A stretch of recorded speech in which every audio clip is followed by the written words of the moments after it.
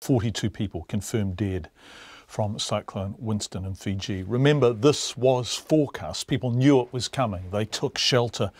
But for 42 people, there wasn't enough shelter in their villages or on their islands to withstand winds that were that powerful. We begin tonight with what it was like in the storm and what it is like now in the crowded shelters 4 days on. This is Marama Dunn, who lives with her extended family, including elderly parents in Rakiraki, and who was there when the cyclone hit. It was really terrifying. I mean, nobody would want to live through this event, to go through what we went through. And actually living through it was just an experience of a lifetime. You will never just go away that easily, especially knowing that your children are the ones that are involved in it also. What happened to your home?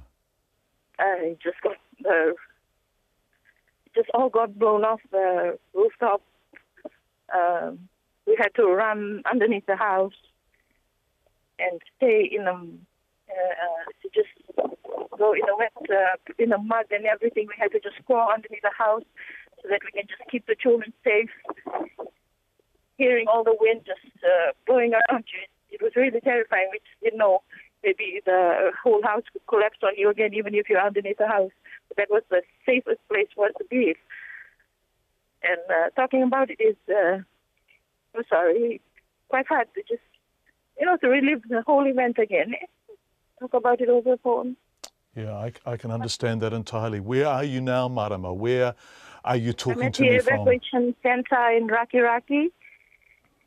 the evacuation center in Rakiraki. It's Penang High School, the high school in Rakiraki. We were fortunate enough to have been brought by the police and the fire department. They brought us over here to just take shelter here. And Marama, I understand that the evacuation centres are very, very crowded. Is that what it's like there? Yes, it is very crowded. And they are people like you who have lost their homes, who have lost everything and have nowhere else to go. Everything, and nowhere else to go. Villages, people who live off the land that have just come out from their villages. They even have nowhere, no transport to go home because they were stuck here. And they don't even know if half of their families are alive or not.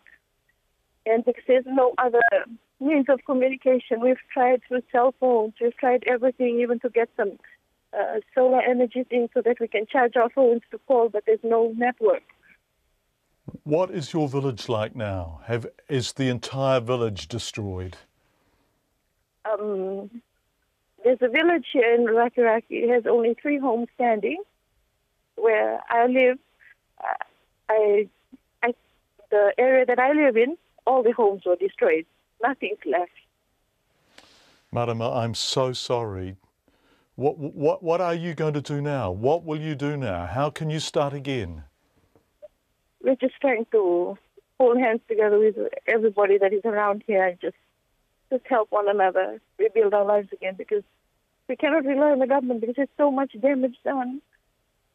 And I know they have, I don't know what their contingency plan or whatever their plans they have, but I told them we just have to hold hands together through all of this to get this, so that we can just help one another out of this situation.